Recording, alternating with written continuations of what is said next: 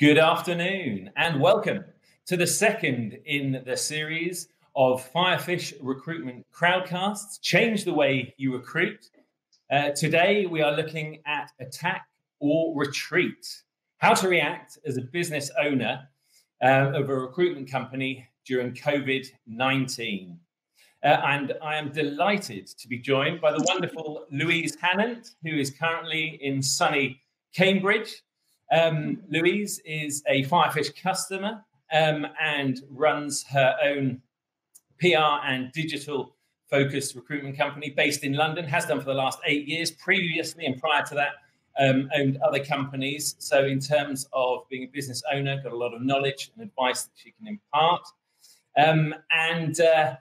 As I say, Louise currently is in sunny Cambridge, Premier Resourcing, her PR and digital media focused recruitment company is in London. We've all got sunny backdrops at the moment. A lot of us are working at home, all of us. But of course, there is a changing world out there. There's a lot going on from the business perspective, and in the news over the last few days, the economy is getting centre stage in terms of people wondering what's happening next. So we've got a few of these questions that we're going to put to Louise today and have in discussion on the subject of, as I say, attack or retreat, how to react as a recruitment business owner during COVID-19. So welcome to you, Louise. I hope you're well today. Thank you, Matt. Yeah, very well indeed. The sun is shining. All good. It is indeed. So really the first thing I want to sort of get to the point of is, the current climate, obviously with COVID-19, massive challenges. As a business owner, is this the biggest challenge you would say that you have faced business-wise? I don't think it's the biggest. Yeah, I think the jury's out on that one, quite frankly, Matt, just at the moment. I definitely think it's the most surreal thing that's happened to me. And I think most other recruitment owners will probably concur with that. And it's definitely an acute business challenge. I mean, basically, since the middle of March, we found in a period of about 3 or 4 days that about 80% of our jobs were wiped off the board. And I think, along with other recruitment agency owners, it was a really tough week because there were so many things that were coming to light, and having to basically hold your nerve and sort of steady your team and just make sure that you had all the facts and were trying to deal with it and process that information as it sort of was rolled out. And I think ultimately, I've done recruitment now for 2 decades, and I've seen 2 recessional sort of marketplaces, the dot-com bubble in 2001, 2002, and then obviously the big one, the financial crisis. Whilst this is a really big deal, what we're going through right now, I'm holding on to the fact that hopefully this will be short-lived and, pretty short-lived in comparison to some of the long lingering sort of impacts that, recessional marketplaces have, which can last for years, quite frankly. So, yeah, that's what we're holding on to right now. Okay, fine. So a bit of optimism in terms of what it's going to be like the other side, in terms of how long it's going to be going on for. One thing I sort of track back to in what you were saying just a second ago is 80% of the jobs that you were working on, slashed, cut, pulled from under your feet. Absolutely, yeah. So to speak. It must have been then, or if not then, when was it that you thought, hang on, this is different. We got some big decisions to make, and indeed, what have been some of those big decisions as a business owner? So, there's been quite a few, and in quick succession, basically. So, I'm not one for sort of sticking my head in the sand and sort of hoping that things, go away. It's all about, being in control and making decisive decisions ultimately, and keeping a cool head. And the first sort of things I did were much more on a defensive basis, I would say. So ultimately, the first thing I did was just look at, worst case scenario, what would happen if we had no income coming in for the next 3 months, and did some sort of financial modelling and looked at the forecast to see where we stood financially, and to work out what the sort of best and worst case scenarios here And then ultimately, we are in a fairly good place. We knew that, we had some cash reserves. We weren't sort of, in outright panic at any point.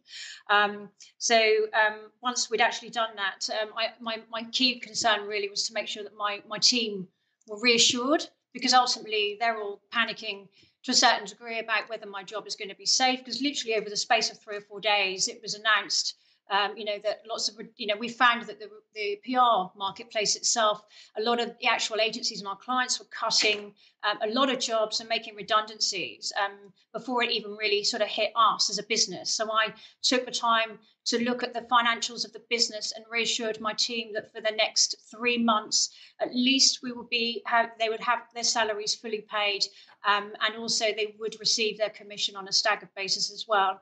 And sort of knowing that, we then made a decision really to then look at how much of an impact it was making on the business, and then working out how we were going to ring fence those clients that were still considering to looking to move forward and at least do some of the interview process, so we could move forward as a business as well.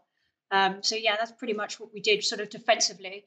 And then other things that we did on a defensive level was just be smart financially and looking to defer payments to HMRC, sort of on like corporation tax front, and also on the VAT front as well. So we're giving a bit of a holiday on that too. And then on a personal level, because I take sort of dividends from the business, obviously it's within my interest to keep as much cash in the business as for as long as possible right now, and not to be reliant on people paying me either, because we're all business owners in the same boat, and I was expecting people to sort of stop paying us to a certain degree. So for me, I took a hit as well and made sure that I sort of deferred my own personal mortgage payments and various other things that I could postpone, so I could keep the money in the business, so to speak. So yeah, that's pretty much what we did. Okay, excellent. And in terms of taking support from the government, and in terms of the initiatives that they put out there, you mentioned about sort of tapping into them. How has that process been for you as a business owner? Because I know that sort of tip of many people's tongues at the moment is, can you get hold of the loans? Yeah, exactly. So I'm probably in the vast majority of companies where, yeah, absolutely, we've decided that we're going to need a loan for the longer term impact on cash flow. I think if this does, go beyond 3 months to 6 months, we need a loan in place. I know if it's 12 months interest free, why the hell wouldn't you take it right now? It's a lifeline. And along with the sort of staff retention scheme where you can furlough some of your staff, and having reviewed some of our situation, we've decided that we have furloughed some 50% of my staff, but keeping the other half on board.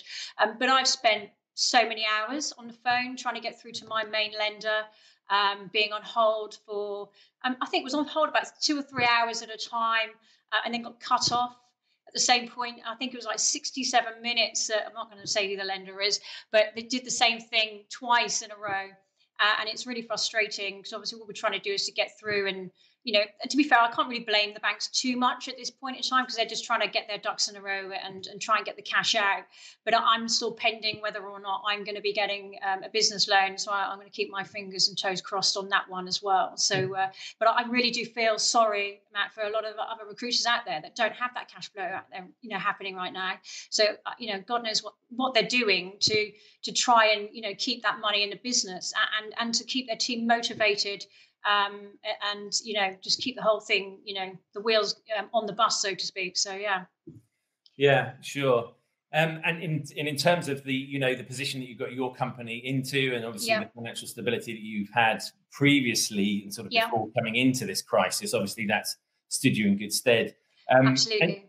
But yes, that is a massive point that you raised, Louise, in terms of other companies and the dynamic that they may have, the scenarios and situations that, and they may not have been obviously in existence for as long as you guys have.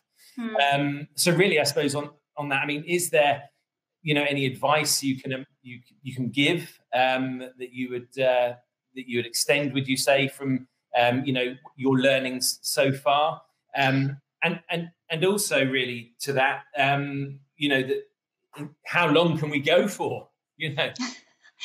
I don't know. I don't know. I don't think realistically the government is going to be able to keep us in lockdown for a sustained period of time, because it just isn't viable from a social point of view, let alone from an economic point of view as well. I mean, I'm confident that they're going to have to raise some of the lockdown, hopefully by mid to late May, maybe even look to get the kids back to school, so that some of the key decision makers in businesses, for example, can get on with really addressing, they're dealing with their business properly. Because I think, when you've got doing childcare with kids and trying to run a business, it's just the two things just don't combine that well when we're all sort of working from home right now. So I think if we do that, we'll relieve some of the pressure, and then people can start thinking a bit more commercially. And I'm looking forward to the government putting into place, a bit of a step-by-step plan on how that's going to work, so that we can all get a bit of relief from the situation, I think, as well. I mean, I think they're estimating at the moment, I saw on Sky News last night, that it's going to cost the economy between 30 and 40 billion pounds a month right now, to keep it in lockdown. And it's a really tough decision for them to make, particularly in the public eye right now, about what they're going to do. So it's not an easy one. Absolutely. And I think you were saying earlier as well, it sort of comes down to obviously a moral one as well, between business and the economy versus versus health. So I just for a second as well want to sort of get into maybe some of the detail that could help other recruitment companies out there at the moment. And that's basically from, say, the 3 C's, if you like, your clients, your candidates and your colleagues, in terms of managing those relationships. What have you noticed, really? I mean, obviously things have changed over the last few weeks, but is there clients, for example, how has your communication, contact, relationships been with them over the last couple of years? It's been really weird, actually, because I've had some really quite poignant and lovely conversations with clients that are normally quite difficult to get hold of. The thing is, because everyone's working from home, a lot of the time their businesses is sort of faltering, or they're not doing as much work, and in sort of suspended animation almost themselves. So so I've actually been able to get through to a few people and really have a certain level of empathy, and sort of, reinforce my support for them in their business, and sort of sharing almost stories about, how we're coping and how we're doing and what we should do. So I always think, it's actually been a great time to build relationships with the clients right now as well. And hopefully they'll remember us, and the sort of ironic bit of a laugh we had about trying to deal with it in a sort of perverse way, and how we're going to get through it and come back to us in the future, really. And I think just try and be compassionate. We know that clients, I'm not putting too much emphasis on trying to get the cash out of clients at the moment, who are clearly also trying to work out how they're going to keep cash in their business. So I think there needs to be a certain level of compromise going on. And then when the play is resumed again, hopefully soon, we'll work together and move forward. So, yeah. Yeah, absolutely. And I think that's what a lot of people are hoping for. And certainly some comments coming in here just from Anthony McCormack saying thanks for the advice and fingers crossed, etc. So, everybody's looking for advice at the moment. Everybody's looking to see, how other businesses are operating and what is taking place. You mentioned about cash earlier, cash in the business. Yeah. Cash is king, cash is queen, cash is everything at the moment. Yeah, it is. And obviously, if you're in a position business-wise to be able to retain some of that cash within the business, great. Otherwise, going forward, companies need to adopt different strategies. The title of this Crowdcast today is essentially, whether to attack or retreat. And, there's some offensive and defensive measures that can take place. You've spoken about, some of the measures obviously you've taken in terms of government support. Louise, I know that you're taking a very proactive and positive approach to what's going on, and it's in your DNA, as you've said to me before. You're the business owner, and you find a way through. Are there any examples at the moment where you're moving forward? You said that you're attacking, so to speak. I mean, I know obviously you're a Firefish customer. You brought forward your implementation in respect to that. But generally speaking, are there any other sort of opportunities where you found, right, we can seize upon this? Yeah, I think so. I think it'd be crazy right now to go out there and try and win a load of new business. That's for sure. So that's really not what we're looking at here. But I think definitely behind the scenes there are definitely things to be done. I found it quite perversely quite a good thing that I've had the headspace over the last couple of weeks to really sit back without having to wear my recruitment hat or managing people, just to look at how can I future-proof my business? What else could I be doing in this time to make us a better version of ourselves almost when we come out the other side? So a couple of things that we're doing at the moment is obviously we're onboarding Firefish, which is great as a database, and sort of take us forward and be a lot more sort of candidate centric as an application, really. And I think that we were definitely lacking that. And as a company, we like to think we're quite innovative and progressive. And so that's one really big area that as a team, myself and a couple of my more senior members of staff are going through and looking at how we can implement that. And we're doing, some quite arbitrary stuff like cleaning the database up is actually quite therapeutic once you get into it. Everyone's sort of taken a proportion of a database, clearing it up, making sure that we've got lots of good, clean records, reaching out to candidates, making sure that all the candidates are there, and who are actively looking right now. So when the restrictions are lifted, we can work positively with them to find them a job. And we are still doing recruitment, but just the other half of the recruitment sort of process. Much more of it is about registering candidates. There's some really amazing candidates out there right now who are really committed, have great CVs, and have just fallen foul of this situation right now. So we're registering them, giving them some level of reassurance that things will move forward. And ultimately, when we're reaching out to clients as well, we're encouraging them to try and actually, rather than just put the whole recruitment process on ice, encouraging them to actually do some of the process, get that banked on their side, do 50, 75% remotely, and then finish off potentially with a face-to-face meeting when restrictions are lifted, particularly if it's a critical hire and they haven't technically lost any business. So we're holding on to those clients right now and explaining that situation quite clearly to candidates that is what's happening, and then moving forward and having that all sort of banked up to a certain degree, so both parties will benefit, and ultimately we get to benefit from that as well. And then also as well, we're doing, ironically, I've got space in my business and hopeful that we were going to hire a couple of people moving forward.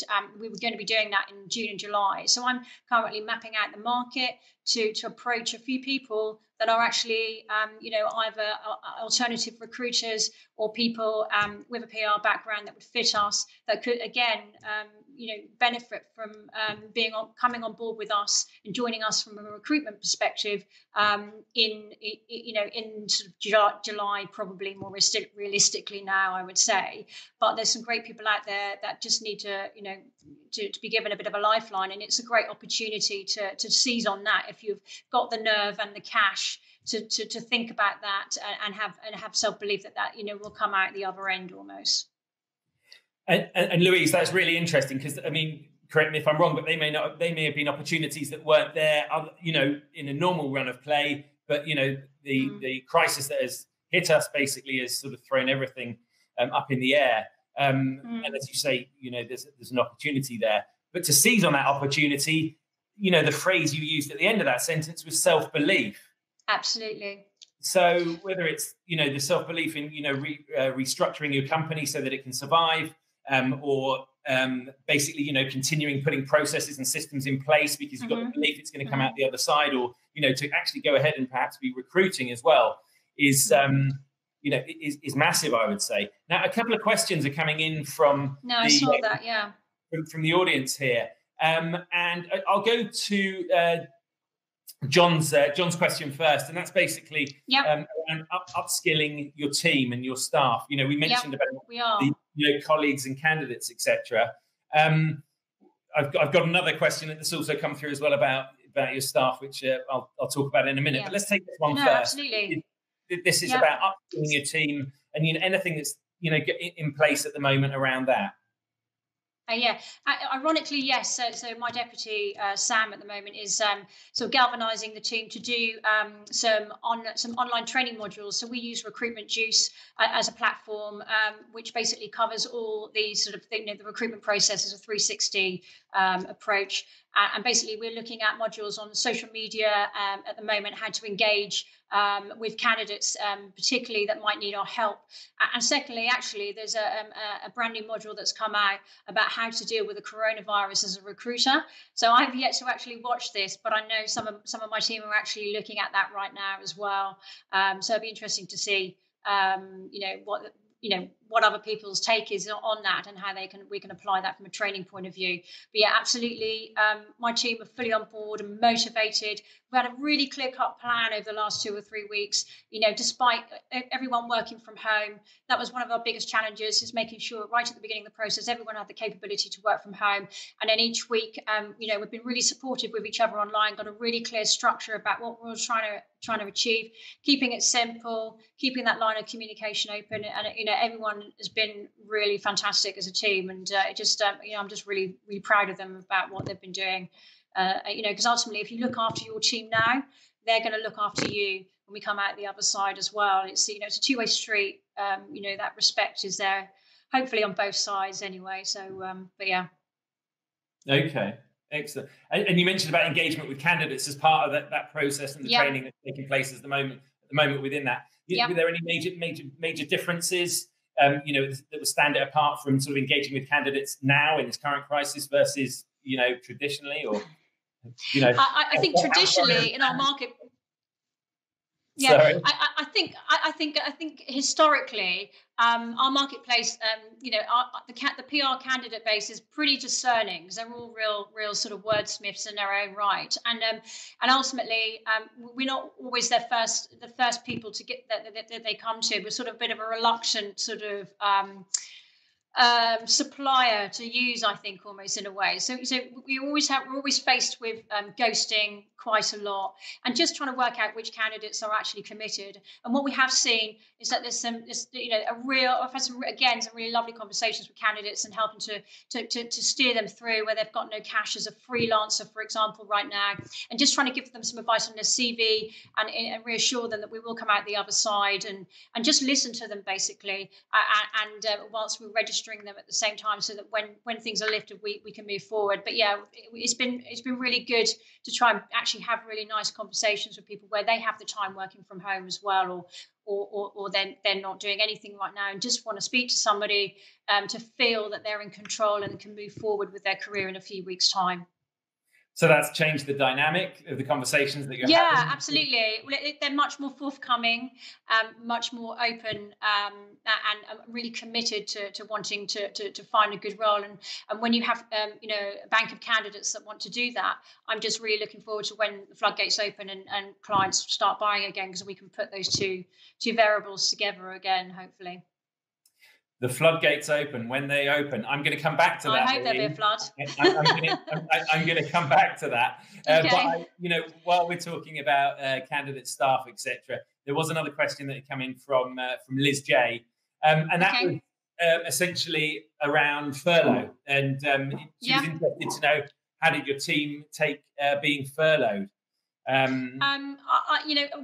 soon as that initiative was released, I realised that as a lifeline particularly to recruiters right now, it was something that I was going to have to present. So I actually mentioned this before the lockdown actually happened, and I already sort of ring-fenced 2 or 3 key people that were going to be obvious contenders for that. Either they work in a support fashion, or they're much more junior in terms of their level of recruitment experience. So I'd already actually had initial conversations just to sound out how they would feel about it, and made sure I was fully aware of the facts once they had been rolled out, so I can let them know.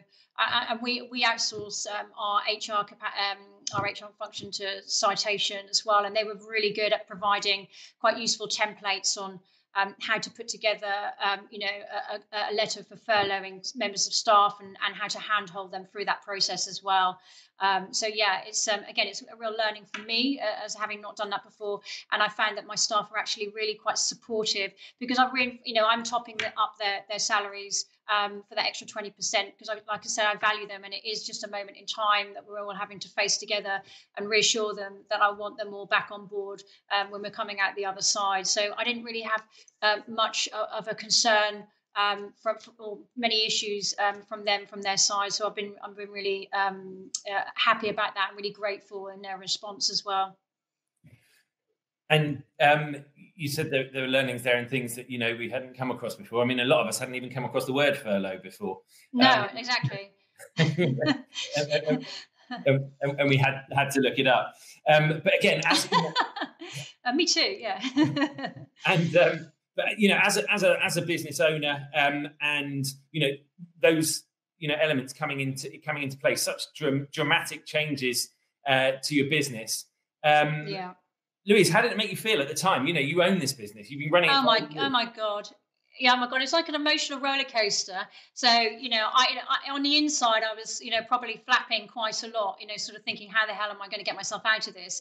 But on the outside, I was trying to keep my cool. So, that panic internally doesn't sort of cascade down to your team, because ultimately, as a business owner, you've got to man up. Your whole reason why you built a business in the first place is to deal with the situation like this in the first place, and to know in yourself that ultimately you have those qualities to lead, and to lead by example as well. And yeah, so for a week it was like hell, I would say. I think from probably the 16th of March through to lockdown, when we had to get so many different things in place, like working from home, and then making all those defensive financial decisions, and making sure the realization that what's happening with cash flow and this and that, and it's just a lot of things to process. So yeah, I feel a lot more settled now. I like being in control and just know the facts. And so now the dust has settled, it feels a lot more manageable, so that now we can turn to going from more of a defensive sort of retreat scenario to a bit more of an attack, and feel that, we're going to come out the other side.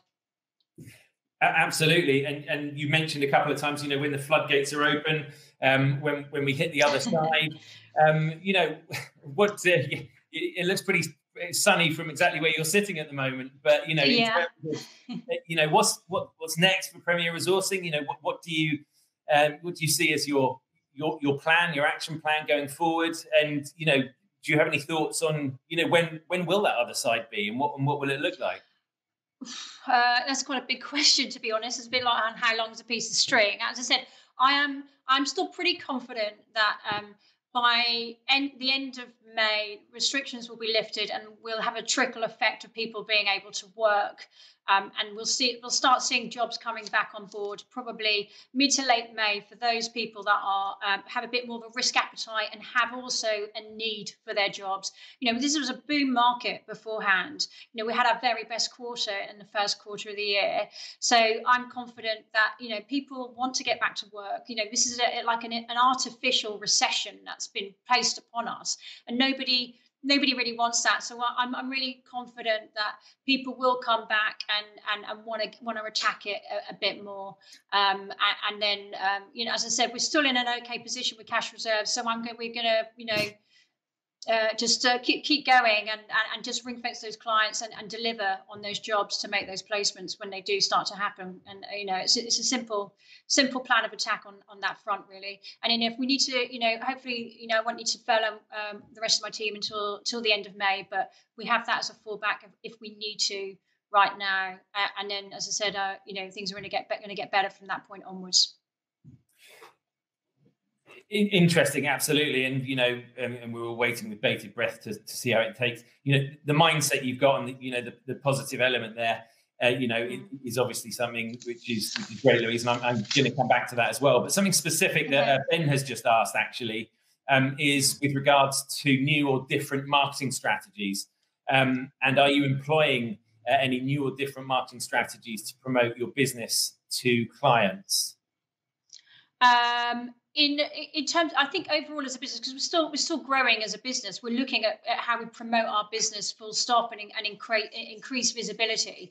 I think our marketplace, they are PR and communication specialists, so they know how to position to other businesses about how to manage the coronavirus and what communications piece needs to be put into play. And we're just going to just be there to support them from a recruitment perspective, and just make sure, so we're raising our game and have a bit more of a cohesive marketing strategy, I think, moving forward, which is not something that we've had a chance to really focus on.